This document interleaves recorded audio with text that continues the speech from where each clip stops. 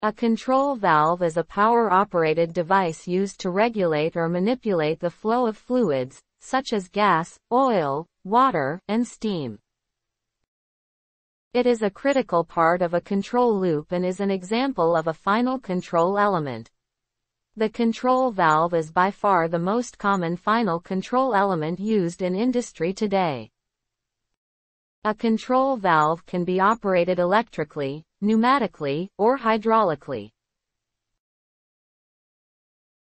A control valve receives a signal from a controller such as a PLC in order for it to move, resulting in a change in. Because the PLC signal is electrical, the control valve may require a device to convert that electrical signal so that it can operate. A control valve has two separate components: the valve and the actuator.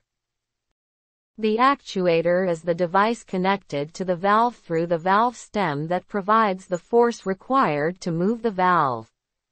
As we said earlier, the actuator can be controlled electrically, pneumatically, or hydraulically.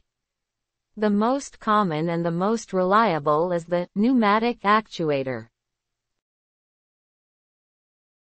The control valve receives a signal from a controller such as a PLC or a DCS in order to operate.